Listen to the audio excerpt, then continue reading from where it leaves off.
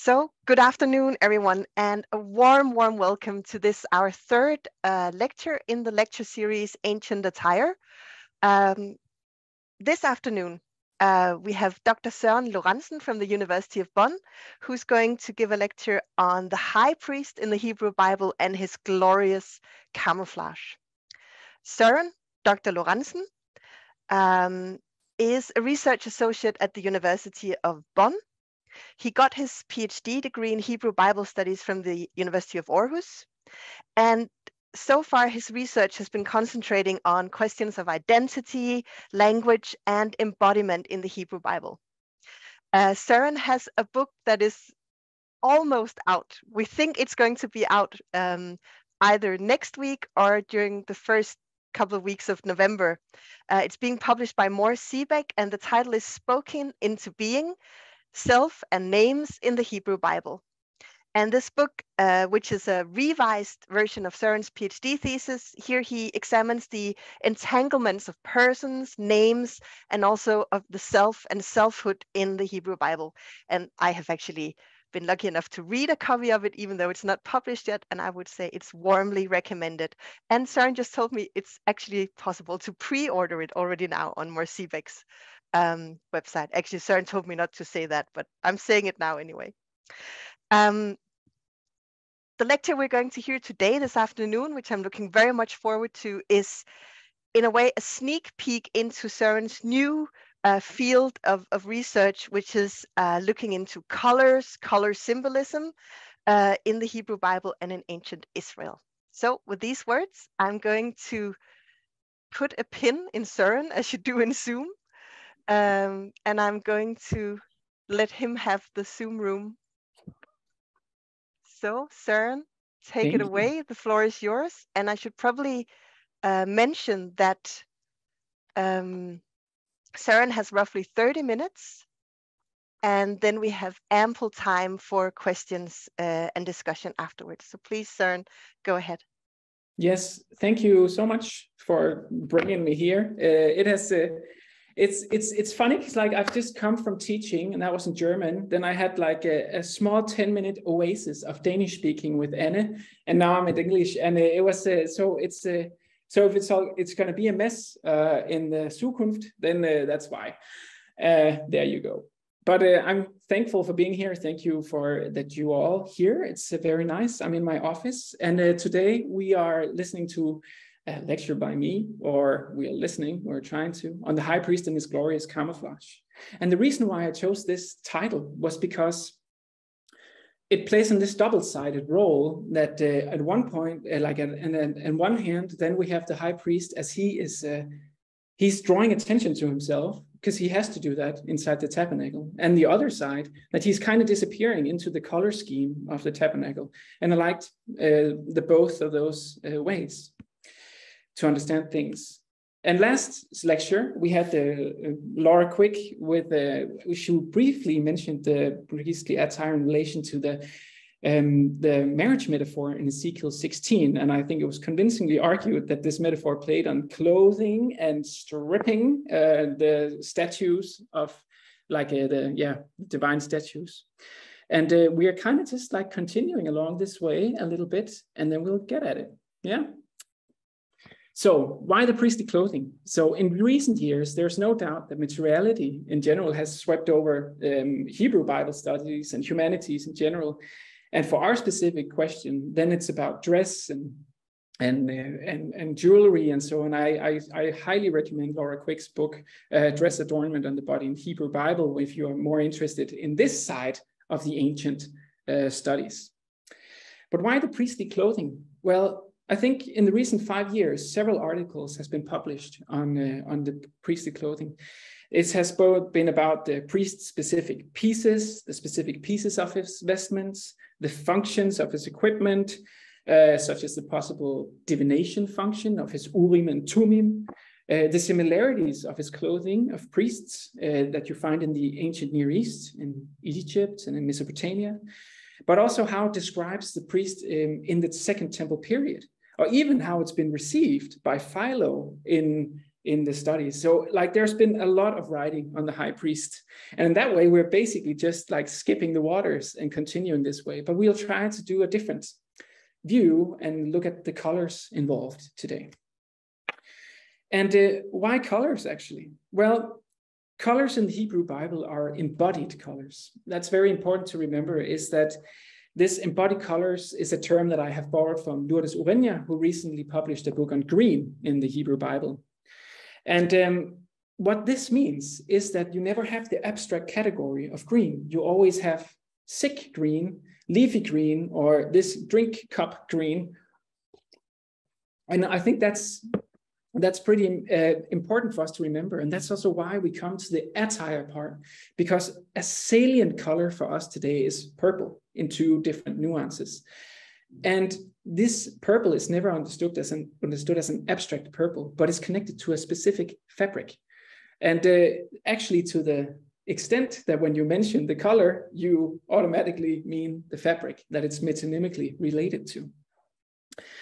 But we'll look at these colors, and then we'll try to take an experimental look from a newer theory from a Scottish art historian called David Batchelor on chromophobia.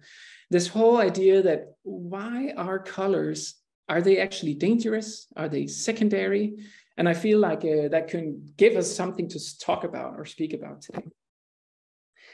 But first of all, we have to understand where are we in the narrated story when we get the description of the high priest. We are in the desert. We have just escaped Egypt during the Exodus, and now we are in the desert. And here we will start building. We'll start building a tabernacle, and we'll start making clothes that fits this tabernacle for the high priest. And we have just stopped actually at Mount Sinai in the middle of the forest. So middle of the desert, so we can talk a little with God. But we are far from civilization. And that might show a little where we are in the story, that it's a little hard to get the equipment we need to build these things. And it shows a little how this story has a slightly fantastical streak. But the description of the clothes might be fairly accurate if we look to much later times, in Hellenistic times. Because right now, in the told story, we're somewhere stuck in the Bronze Age. And we'll try to look at this here. But before we look at the clothes, actually, it's quite important to know that there are two tiers of priests in the Israelite systems. Here, the priests have to come, both the high priest and the ordinary priest need to come from the tribe of Levi. That is quite important to understand. And they have two different functions. The Levites are basically, when they have the priestly function, is that they serve the day-to-day business with the families outside of the tabernacle. They take care of the sacrifices and so. And the high priest has a special role to play.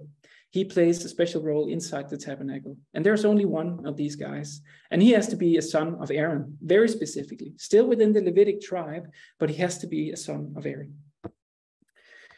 Good. But let's begin to look at this beautiful clothing that we have. I have a very authentic picture on the side. And that's a very big lie, of course, because there are so many reconstructions of this. And this was the one I found on Wikipedia. So but it's all good. But we have to start about this clothing that we find in chapter 28 of Exodus. So all priests wear a tunic and a sash. The tunic, that's the first item. It's made of fine linen, and it's worn by all priests. Fine linen does not have a specific color. It's not described as a specific color, but there's a large consensus that sesh is a fine Egyptian, as an Egyptian loanword of a fine white fabric. So a whitish tone is mostly what we expect here.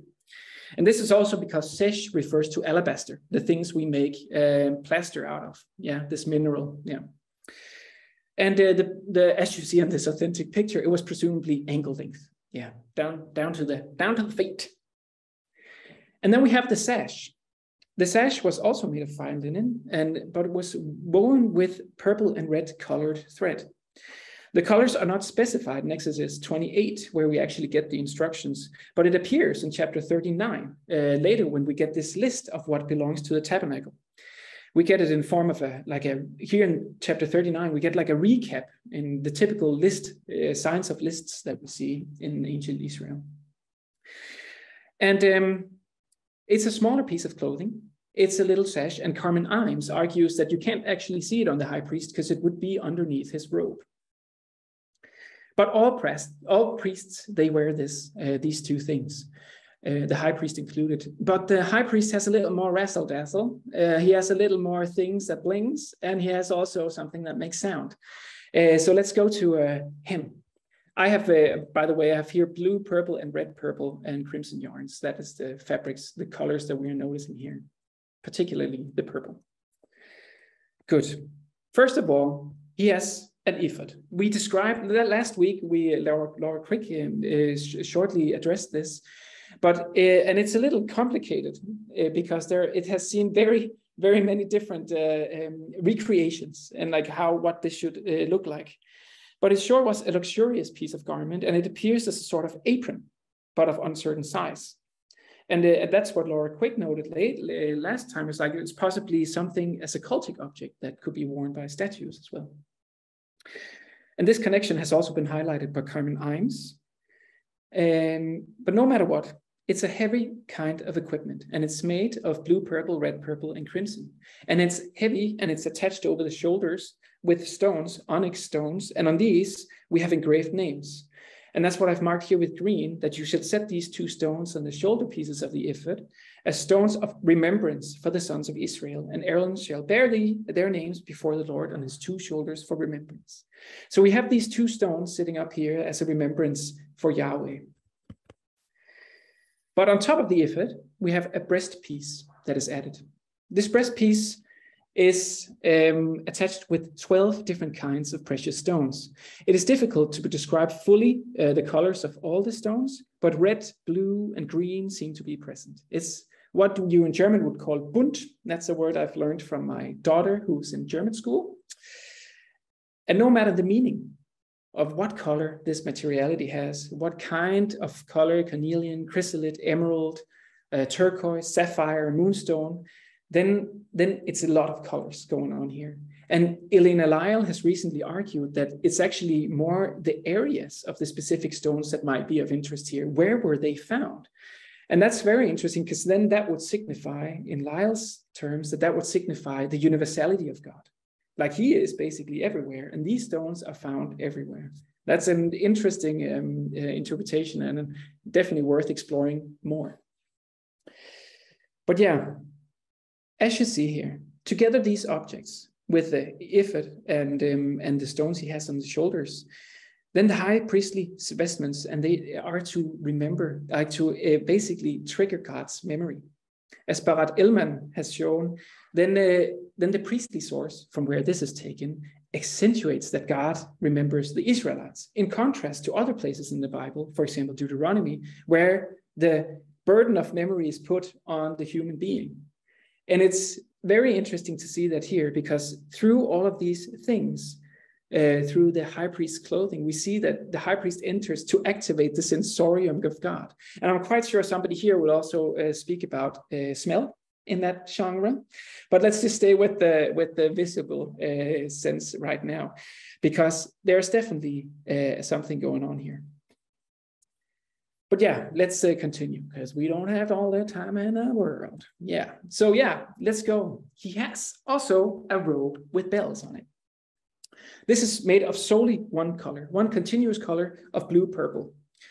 That's dark purple, yeah. And its hem, around its hem, you can also see on this very legit picture, it is attached with the ornamental pomegranates and bells.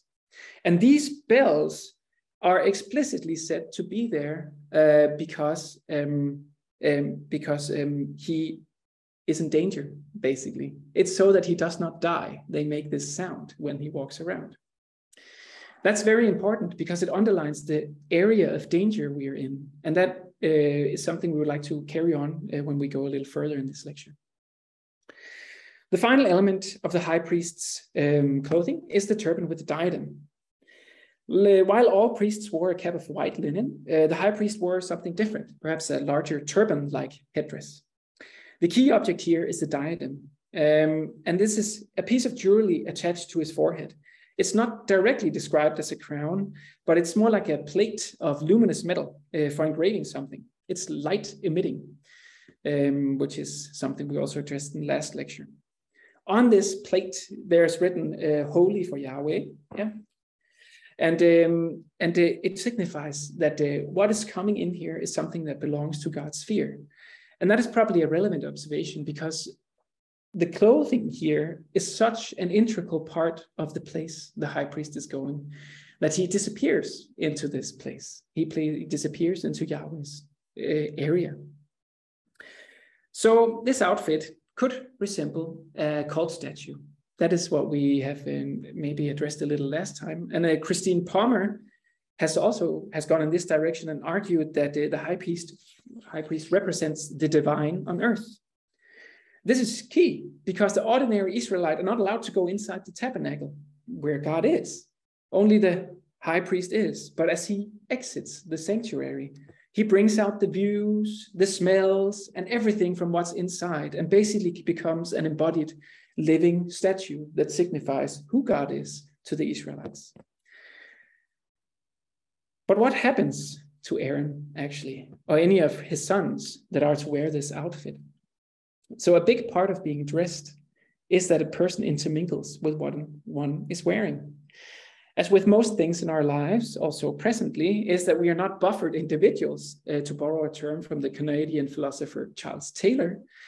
Like our boundaries don't really stop at our skin, since we are tangled with the world around us. We are not just individuals who wear clothes, we partake in the clothes. Clothes maketh the man. And the high priest partakes in Yahweh's colorful world by getting clothed. And he, because it has to be a he, assumes a different kind of existence through these clothes.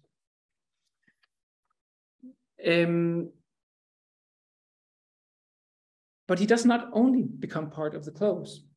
Since the clothes is so close to being what is made of the tabernacle, he also becomes part of the tabernacle. His glorious outfit is also a camouflage of sorts. But before we fully go to the camouflage part, we need to go look at the salient colors he's wearing. Exactly, purple. So, as has been frequently noticed, the color purple was a luxurious color. It was worn by royalty, leaders, and statues of deities. The two shades of purple were made by either Murex Trunculus or Bulinus Brandeis. Sorry to all the Latin speakers, native speakers here. But anyways, these very fancy Latin words refer to mollusks, that is sea snails, that live in the Mediterranean Sea. For the first kind of snail, you have to dive at least 9 meters to find them. And that's when you want and for the other one, you can dive only 2 meters. So 9 meters and 2 meters. But you have to go underwater to find them. And you can use the glands from these sea snails to make the color of agaman, that is red-purple on the right here, and ticlet, blue-purple on the left. For the agaman color, you would need 1,600 snails for 1 gram of colorant. That's a lot of snails.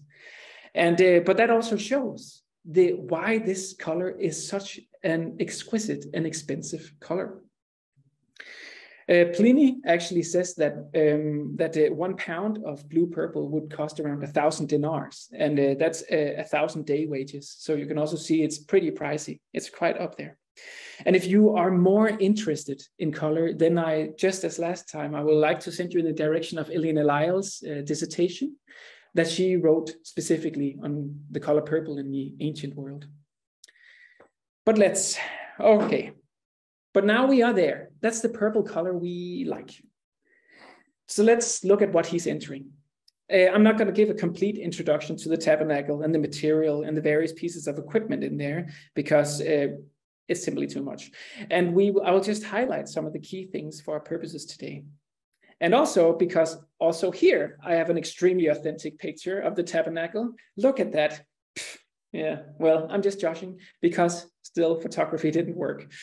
But it gives us an impression of what's happening here because the colors we can't really see. It's colors we can't really see because the colors are contained inside the tabernacle. So inside the tabernacle, the same colors that the high priest wears are found. That is 2 kinds of purple, scarlet or crimson, and gold. All of this is covered by skin that becomes less colorful the more you move out. The colors inside the tabernacle are thus visually restricted for outsiders. The only thing you actually can see is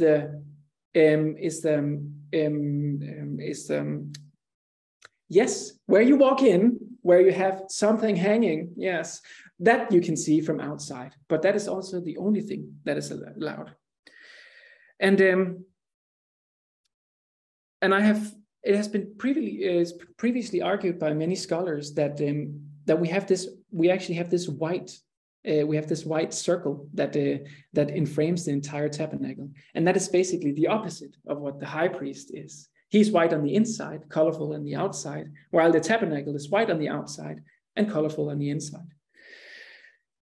I know that for the next slide, you might think, like, why did Søren stay in academia and didn't like really go for his creative artistry side? And why is this many works not hanging on various art museums around the world? And I know it's how it is, and I will surprise you with the next slide because it is amazing. It is amazing. There we go.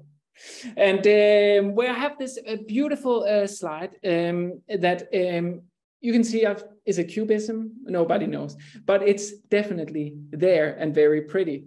And I definitely did not use 2 weeks to make this, but there we are. As you can see, this beautiful high priest I've made on the left side mimics the colors that we find inside the tabernacle. And the white outline is there. And we can see it here when they are, we have put these things together. You can see on the left side where we have the tabernacle of blue, purple, and red, purple. We have the ephod that has to be a blue, purple on the other side. You shall make the curtain of blue, purple, and red, purple. And you shall also make the screen for the entrance of blue, purple, and red, purple. Those are the purple we are looking at now. And at the bottom, we have the fine twisted linen. That is this whitish tone. So you see the opposite direction that is going in here. Of the things that he is wearing and what the tabernacle is made of. Good. Yeah. But yeah, so the thing is, we have this screen in front that is still colorful. And in some ways, this screen functions as a door. And you need a whole lot of color to enter into. It's like having a key card at the university, yeah?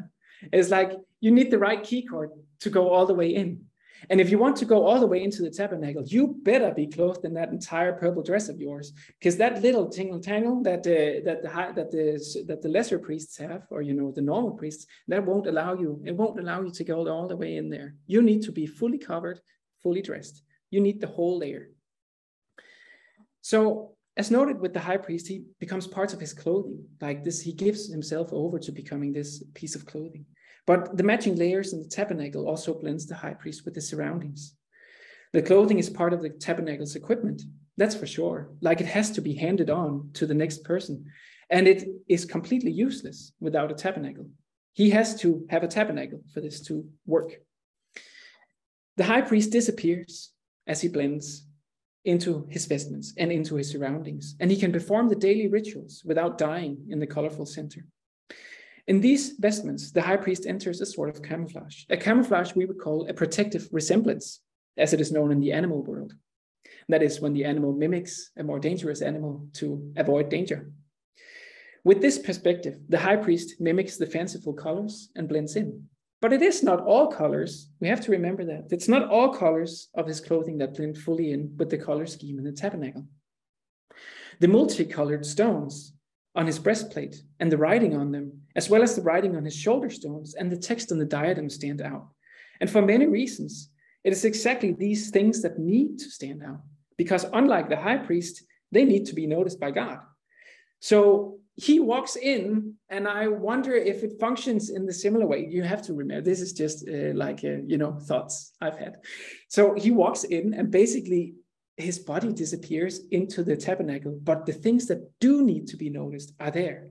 That is, God needs to remember Israel. So, and that is exactly what his purpose is. Yeah, that is exactly what his purpose is as the high priest, is to represent Israel as he goes in. But let's try to wrap it up here a little and take this last little experimental view to these things about colors and danger, because that's actually what drew me to this in the first place. Like, I always knew that the tabernacle was a dangerous place. You have to wear those bells, man. But also, why? How about those colors? Why is it so necessary for the colors to be not visible? Or like, what is it that they should signify in there? Like, that's a whole lot of fabric to use for a whole few people. So I came across this book, and it's definitely because of the color. It's a very small book, and it's called Camouflage. It's David Batchelor, a Scottish, as I already mentioned, a Scottish art historian that wrote this. And he wrote this book because he reflects on how color has been that's how I want to say it, has been a victim of extreme prejudice in the Western culture. By utilizing a weighty vocabulary, Batchelor states that color has been systematically marginalized, reviled, diminished, and degraded since antiquity.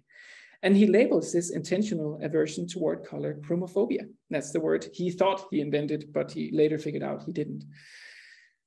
But why has the view on color developed in this way in the Western world? Well, Western intellectuals such as Kant and Darwin preferred black and white drawings over colors that were seen as secondary. They're not far from being the only ones here, because if we look through time, if we just look to the 19th century, white was seen as more sublime. Everything that had to do with color was seen as one of the things that I wrote out here on the right: secondary, excessive, silly, feminine, that's where we are, or dangerous. And we can see that in the 19th century, because in the 19th century, they actually figured out that these nice marble statues we had from Greece, which was supposed to be the most exquisite expression of art, turned out to be polychrome. That was what we figured out. They were not white originally. They had lots of colors. That was quite disappointing, and it was quite staggering for a lot of people who had really put white or achromatic colors into the category of something that was actually seen as better. So there's been this aversive attitude towards colors.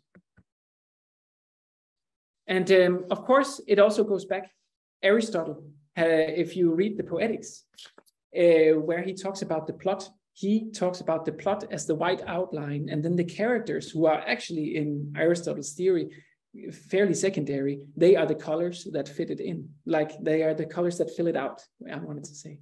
So you can see it doesn't matter if there's 3, 4, 5 characters, because the plot is the most important thing. But the other side is actually where we are going today, is chromophobia, well, not so opposite, chromophilia. That's the love of colors. But that's not really exactly the opposite view, because colors are still seen as secondary, excessive, silly, feminine, and dangerous. You just give yourself over to them. You surrender to colors, to lose yourself and become part of them. And David Batchelor uses an example of Aldous Huxley taking LSD as an example, because like that is definitely going in the color direction and losing yourself. But let's try to see with this high priest thing, because is that actually a sort of chromophilia that's happening here? As he dresses in purple, he's not just wearing the only thing that keeps him alive while being in the dangerous and colorful holy place. He loses himself to these colors in order to represent Israel. He loses his individuality, give himself over to a colorful center to represent Israel. Because we know the tabernacle is a dangerous place. The high priest needs to wear bells in order not to die. Perhaps the breastplate also serves an arbitrary function. If you look at much later texts, for example, here, the Wisdom of Solomon, it is conceived to have the power, the breastplate, to ward away the destroyer who comes to kill the firstborn. In this way, God's remembrance of the Israelites is not simply for him to remember to take care of the Israelites. It's also for him to remember that he needs to stay away from these tribes. Please don't kill us. Yeah. The bells cater to Yahweh's hearing. The incense definitely caters to his smell, and the dress caters to his seeing. And together these elements create like this synesthetic phenomenon in which God remembers to keep and not destroy the Israelites. And this entire center is really colorful and dangerous, and nobody can just walk in there except if you're wearing this beautiful camouflage.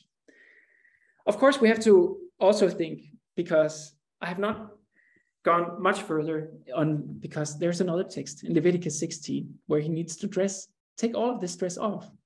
Of course, it's easy to just go in the direction of Nathan MacDonald and say, well, they're actually not describing the same clothing, like it is different kinds of clothing that is described. And this needs to be explored more, because what function would that have, that he takes off his clothes, his colorful camouflage, in order to be in the Holy of Holies on one day at the year? That's something I'm still thinking about. And the other thing I'm still thinking about is that in Ezekiel 42, 14 and 44, 19, I can give the things later, is that there the high priest is actually not allowed to wear his clothes outside the tabernacle. So we also have to remember that does it have to stay in there? Is that also part of it? Does he actually show himself? But yeah, we are running out of time a little bit, but I will go to just some ends and conclusions here. Let's conclude a little here. I had to bring this picture in again because it's so amazing. All right. First of all, the purple clothing is linked, it's glorious clothing that's linked to the elite. We have touched on this on the previous in the previous lecture, and today we're touching on again. It is expensive. Purple is expensive and it's hard to get by, and it is really connected to the elite. He's dressed, the high priest, in precious colors, and he resembles a divine statue. And then we also have that it maybe serves as a sort of protective layer in the dangerous place, a sort of camouflage that keeps danger at bay, or at least keeps the wearer alive so he can come out again and at least give on the clothes to the next one who has to survive. And then there's maybe one that's a perspective that I find a little interesting, and that's the little streak of purple. It was mentioned last time in our lecture series during the questionnaire round, question and answers round, where there's this little purple streak that the Israelites have to wear for remembrance. And actually, that was what prompted this perspective on me, is like, so we have this gradation in how much color you are to wear. The high priest is fully dressed, completely purple, from top to toe. He goes in to be the purple thing there, in order for God to remember. God needs to remember inside the tabernacle. That is the very key important thing. But there seems to be this purple thread that goes through Israel, through the lower Levitical priests, and then to the ordinary, everyday Israelite who wears this little fringe of blue-purple cord. And what is it for in Numbers? It is to remember God. So this memory has two different, it plays on two different spectrums. One is God's memory of the Israelites, and the other one is the Israelites' memory of God. And they wear this slightly purple cloth to remember God by. And I think actually that's where we can end now. But it is also where I am, in the direction I'm heading, I guess, actually in my, I think in my research, is this more direction of like, what about these small tokens of memory? They are absolutely fascinating. And why do they need to function in visual memory? And what connection does this little blue-purple cord have in connection with the tabernacle? Also, if it's connected at all. But yeah, thank you. I think that was my time. Thank you so much, Søren. That was absolutely brilliant. And thank you also, I must say, for sharing your recent piece of Cubist artwork with us. We're very appreciative of that. But see, I'll just see if I can get a Zoom applause started here. And I really appreciate how you sort of show us the sensescape almost of the sanctuary with both olfaction, vision, and sound. Really fascinating. but we have time now for questions and comments and discussion. So please go ahead. I think we may be one or two people. No, I think I might actually be able to see everyone on my screen. So if you'd like to make a comment or a question, you can either send me a message in the chat or just raise your virtual hand in Zoom. And while people find virtual hands and so on, I might get us started with a question actually. Søren, you mentioned towards the end of your talk, you mentioned Leviticus 16. So I know you've been thinking about this a little bit. And I was thinking, what if instead of reading with Nathan MacDonald that it's not the same clothes because we're sort of dealing with different traditions? What if we focus on the fact that it's not exactly the same place that the high priest is entering? So normally he would enter the holy, but in Leviticus 16 on the Day of Atonement, he enters the Holy of Holies. So he enters the innermost room once a year. So because there is, and then all of a sudden the camouflage he needs is the cloud of incense in the linen clothes. And so would you accept that proposal that the colorful camouflage works in the outer room, but for that once a year when you have to go all the way in and actually cross the innermost boundary of the sanctuary, then it's a different kind of camouflage that is needed, that calls for plain linen clothes and a cloud of incense to wear. I think that's actually, like, of course, it's also, as I kind of like hinted at a little bit, it's this synesthetic thing that we probably also have to look at. So it makes sense that, there is incense too. And I remember Jan Dietrich has, my professor here has argued somewhere that this, especially that in the innermost sanctum, we have this where everything gets a little blurry. Like, what is this kavod of God anyways, this presence of God? And then the incense, and what, like, can we even see anything in there? And I imagine this, when I was a kid, there was this steam bath in where I grew up. And you opened and you couldn't see anything. You couldn't see a hand in front of you. It was like this fancy steam bath. And then they creepily had put a bust in the corner, like literally a head of a person. And it was absolutely creepy because suddenly you saw it. But I imagine sometimes that it could be in a sense like that. You wouldn't need the camouflage in there. There is the slight issue that is, it's not a shish robe that he's wearing, but a bat robe. Yes. So that's the only thing, like, and that's where I find that Nathan MacDonald's argument that, are we also in the same clothing here? Is it fine to just use a synonym of something that describes the same kind of clothing, this white dress, or are we actually in somewhere different?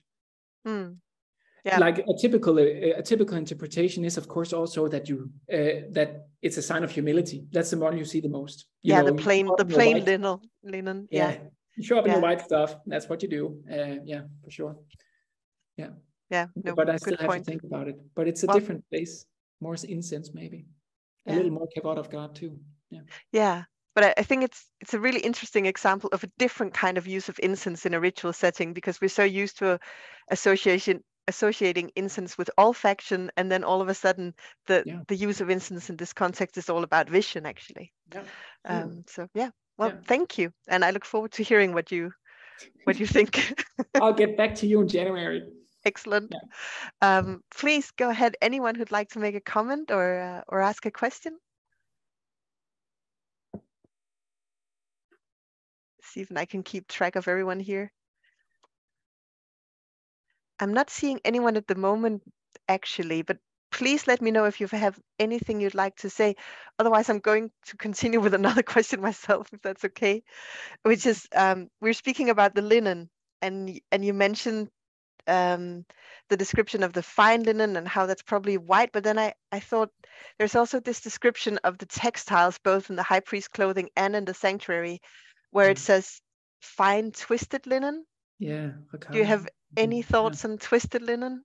Yeah, like because I think we brought this up at the last lecture as well. Like, and I was sitting like, I bet this is coming next time too. Yeah, and and I have not made any much more thought into it. Like, or that more that in a sense, like I thought it was leaning towards the like how it was made, like a more a special kind of technique, basically. Is where I is what I would recall. Yeah. But I do not have a learned answer, although maybe I should. Fair enough. No, but it's true. And last time with Laura, we did talk about also whether it's woven, colorful fabric or whether it's embroidered. Whereas, as far as I remember, Laura thought probably embroidered rather than woven. That's how it was. Yes. Yeah. No, that's good. Well, I have a couple of questions here now in the chat. The first one is from Mate. Mate, would you like to ask it yourself? See if Mate is coming on. Thank you for an interesting lecture. I was wondering if you could elaborate on the significance of the different stones on the breastplate. Yeah, the different stones on the breastplate. Yeah, sure. Yes. Well, the different stones, they have, you will see in translations that they would have different, they will have different, like they would definitely have different names. There are some stones that we can definitely identify. For example, lapis lazuli is there, like a turquoise in the sense of like a bluish tone. That is fairly easy to identify. We also are pretty sure that the carnelian stone is a red stone, and that's why I said that we can be quite sure that green and red is some of the stones we'll find here, or like blue and red are some of the stones we'll find here. But a lot of our other stones are left a little to the imagination sometimes. Like, what kind of color do we actually have? It's also because sometimes a stone might refer to basically a grundstoff, which is then basically a stone in nature, right? But that will have different colors depending on where it's found, and that's why the colors are a little hard to identify. When that is said, then we have have been some pretty good. There's an article that I've referenced a couple of times about who've tried to identify the different colors and also what kind of chemical compound is it actually we have to deal with here. But they mostly ended up the same place as me a lot of times. With we can be sure that these colors are there, but the other colors maybe not. But a lot of the colors, in the end, maybe I just want to say that, is also what you would find today sometimes in crystal shops. Like whatever crystal that might have a specific power of something. Yeah. Marta, please go ahead if you have a follow-up. That was exactly what I was wondering about. Like the symbolism of different jewel stones. I've had questions from my congregations about that. Of course, yes. Yeah, I see why. Like it's no wonder. Like because they do so there's no specific we can't find fully like a specific thing in the Hebrew Bible, like saying that this stone has a healing effect or this stone has not for the 12 stones in the breastplate, but there are sure if we look into the ancient Near East in general, the stones are also have a specific kind of symbolism, and maybe also both apotropaic, so like keeping away dangers functions, and also like some kind of maybe healing functions, but I need to look into that a little more. But there's no doubt that, for example, lapis lazuli, the blue color, is a very, very specific color that has a very specific value in the ancient Near East. Like, for example, in Tutankhamun's burial mask, you see the blue lapis lazuli all around, and all of the gods in ancient Egypt always had blue hair. There was lapis lazuli hair. Their hair was made of lapis lazuli blue, and their skin was made of gold, and their bones were made of silver. But you see, like the lapis lazuli might maybe have even more to it as a form of symbolism. But I'll try to look further. I know that our colleague in Hamburg, Corinna Körting, has done a relatively recent study on gemstones in the Hebrew Bible. True. Have you looked it up? Because I must admit I haven't, but I just know it's there. Yes, I also know it there, and I have it. Yes, but not fully studied. No. No, on the to-do list. Very good. On the to-do list. Yeah. Okay. Thank you, Mark. I think there was a comment here from Susanne as well, and I think we're going back to the different kinds of manufacture of textiles and the twisted linen. Susanne, would you like to make the comment yourself? Yeah. Yes, here I am. Well, I just had the idea that twisted linen might refer to twill weave, because twill weave gives stripes going along the garment or the cloth, and these two types of weaving were already used, as I think even in the Stone Age. So even twill weave is very, very old. Mm. So maybe this is. I just thought maybe this could be meant with it. And I've also another question concerning the breastplate. Can you see, is there any relationship towards contemporary jewelry? Because you have, especially carnelian, turquoise, and lapis lazuli were used very frequently in jewelry in the ancient Near East, especially in Egypt, but also in other cultures like Assyria. Is there maybe a relationship between jewelry that has been found archaeologically? Mm-hmm. Yeah. Generally, like the jewelry is actually quite homogeneous, like across the ancient Near East. Sometimes you'll find like a lot of especially lapis lazuli is used for jewelry, all from the west to the east. It's definitely like that. Yeah, of course, gold and silver also to some extent.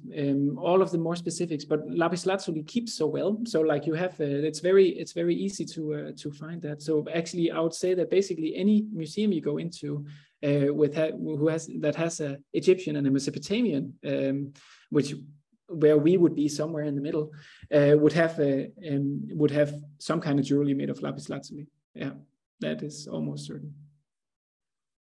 I think definitely also carnelian, if you go into something like seals, yeah, which of course has a sort of dual function as jewelry as well. There are quite a lot of carnelian seals that have been discovered. Yeah. But how certain are we on the translation, Søren? I mean, are we? Yeah. Yeah, we are not. That's okay.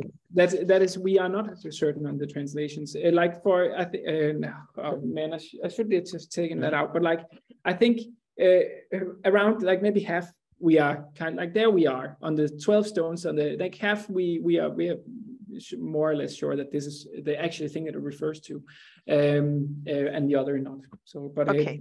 I need to maybe take my words back when I have looked it up in the fine article I had. Great, thank you, and thank you, Susanne, for bringing that up as well. Yeah. And the twill weave, I think, is a really interesting perspective, especially because if you look at the textiles in the sanctuary, the twisted linen is also often used together with other colors. So you could almost imagine some kind of combined weaving technique. But Chester Madrasso has a question here. Chester, would you like to ask it yourself?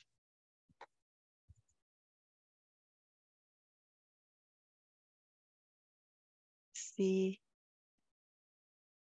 Oh, okay.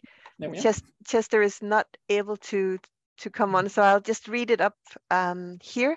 It says, a broader question about attire and clothing. Can you speak to any connection between the symbolic role of clothing in the Garden of Eden, protecting from the shame of nakedness, and the role of priestly clothing?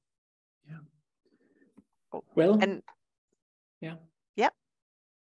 Well, I think there's actually somehow two questions here, because one thing is about, like the question of clothing in the Garden of Eden, which is which we basically get explained that now they know they were naked and they get dressed, you know, like, and that has something to do with that etiological question. The other one is the nakedness of the high priest, because the high priest is actually the only one like who has to wear underwear, because when he walks over, like the priests have to do that in general, because like you are not allowed to see their nether regions when they walk over holy places, which is quite unique.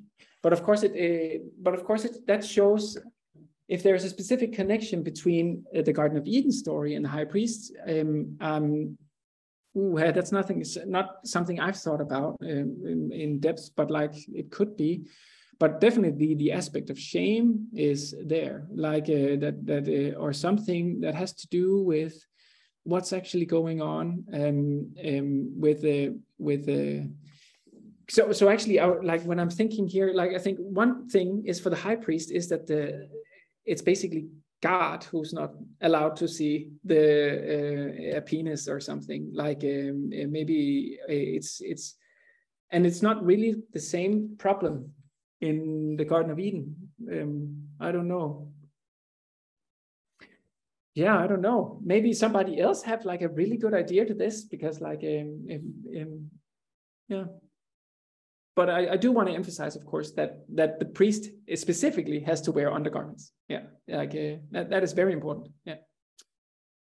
But Chester, when you talk about clothing in the Garden of Eden, did you mean specifically the covering that the humans do for themselves, or were you thinking about the skin clothing that Yahweh gives to them just before he sort of kicks them out of the garden towards the end of chapter 3? Because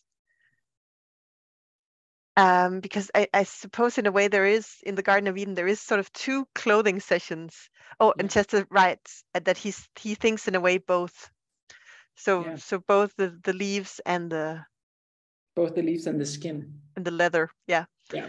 Mm-hmm. Yeah, that's a really good question. Well, as a fabric wise, then the high priest clothing is made of neither. You know, the materiality is not the same. We have the tabernacle is covered in skin, and that's a different sense altogether. That might actually be for material reasons to keep water out. That could be a thing, depending on how legit the story is. Yeah.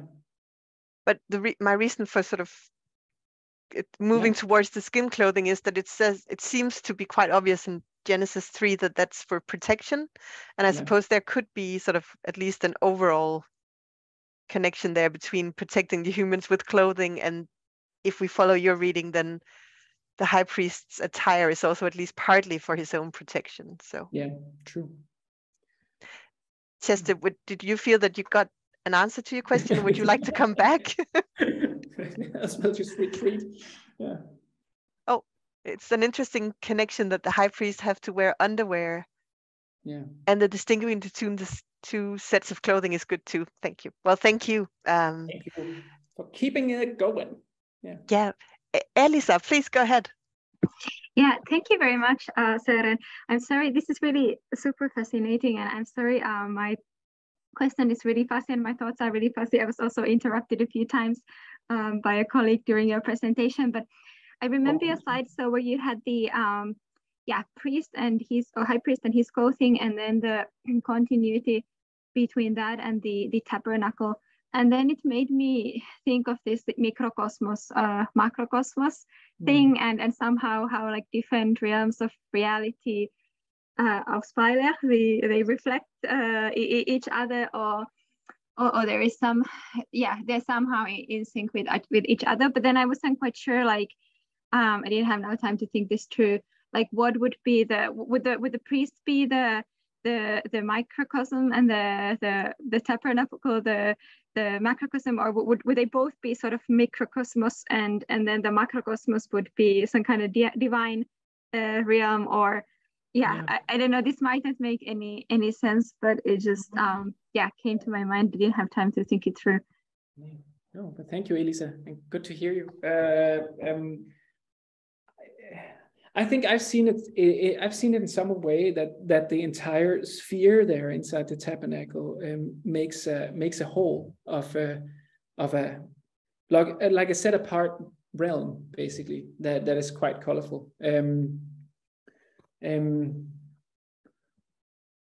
So I think in my head I've thought that it's basically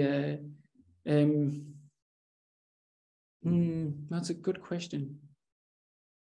Yeah, I think I'm leaning towards this idea that it's in there, like that it's a fully a sort of world set apart by color and other stuff, and then and maybe the distinction between microcosm and macrocosm I would not necessarily make, I think, because it becomes blurred together. But it's a very good thought. Yeah, thanks. Yeah, thanks.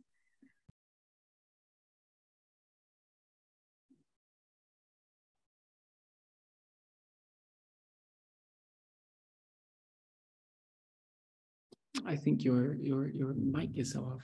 Oh, thank you, Søren. Sorry, thank you very much, Elisa. And Ehud, please go ahead. Yeah, I kept thinking a bit about the balance between the camouflage that you talk about, meaning that the high priest disappears, as it were, melts within the tabernacle, and the tendency to do exactly the opposite. For instance, the hat emits a bit of light, which obviously makes him easy to identify. You have the stones for obvious reasons.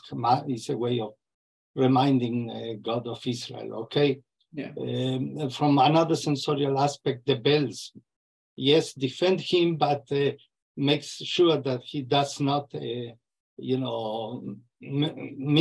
disappears, as it were, within the tabernacle. Would you like to perhaps, I tend to see a kind of balance there between camouflage and non-camouflage. Yeah. What you will think? Yeah. I think that is exactly where I was pivoting on, also with the title, that is this weird duality that he somehow has to be there, but not really. Of course, he has to light the lights as well, and that would make him visible in a little bit. But I think in the sense that the things that will also shine inside a tabernacle is, of course, things made of metal, like gold. They would shine very nicely in there when you light up a light. And his fabrically clothes would then kind of absorb it more, also because it's a dark color. So that would also not reflect too much of light. But then I think I circle back to that thing again, that he exactly lights the menorah or does what he does in order to then actually get the shiny parts to shine a little more. So the thing in his forehead, like the diadem and the breastplate again, and the onyx stones maybe also. So in that way he plays on that doubleness, that he's there but not there. And I think that's I think that's more in the direction I was aiming at as a thought of a sort of thought experiment. And perhaps we may add that because of this doubleness, when he gets out and people see him, he is the basically embodied tabernacle. Yes, yeah. He has, that's for sure. He wears everything that's inside, and the only thing that's not inside is the stones. Like that doesn't have an equivalent of color or material, for that matter, inside of the tabernacle. So in some ways, when he goes out, he has both. He is at the inside of the tabernacle, but he's also still representing Israel to themselves. Yeah. It's this duality, this balance that I found so interesting. It is very interesting, and I think it is that duality, but also the question of like how is, because if the Israelites see him, of course, then he is representing God out there. But if it's Ezekiel, who are more likely, he has to place his clothes inside the tabernacle. That was, I just mentioned quickly right at the end that in that more idealistic temple there, the clothes are supposed to stay in the tabernacle. Then the Israelites won't really see it. is what I've yeah, so I've actually been looking through, are the Israelites actually going to see this close? Will they actually see it, or is it supposed to only be inside of the tabernacle? Yeah.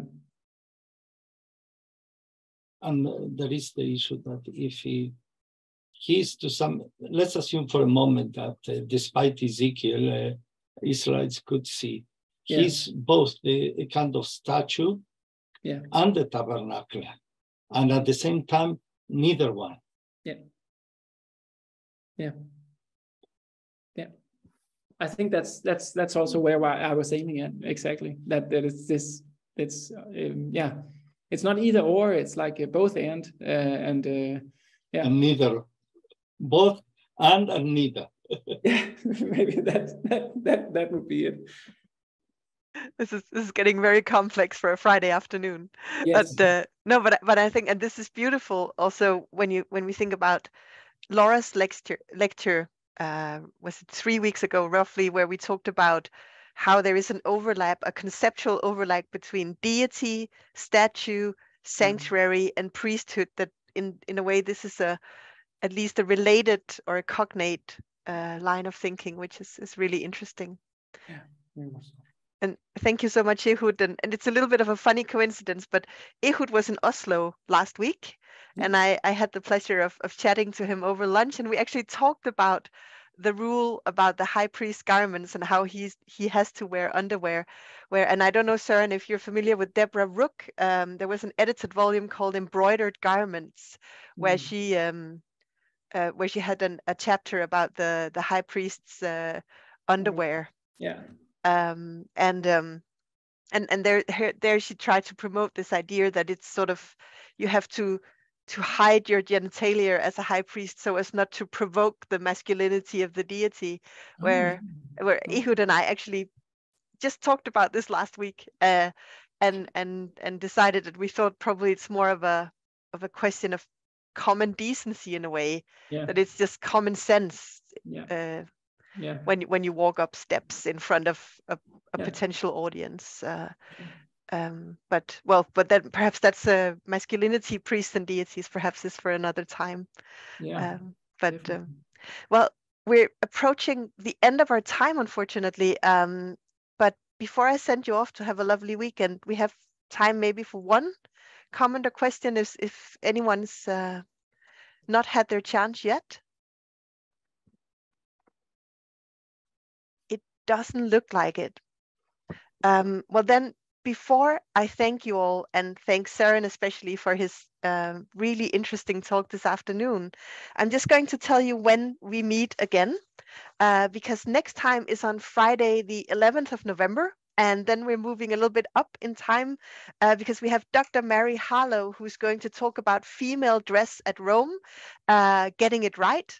And if I understood Dr. Harlow correctly, this is very much a talk that's about what Roman men thought that Roman women ought to wear.